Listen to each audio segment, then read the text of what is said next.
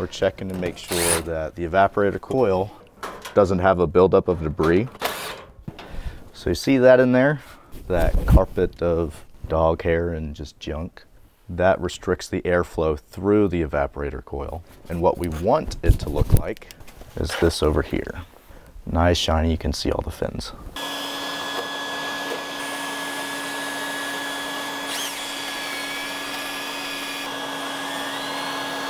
Do a little soap and water.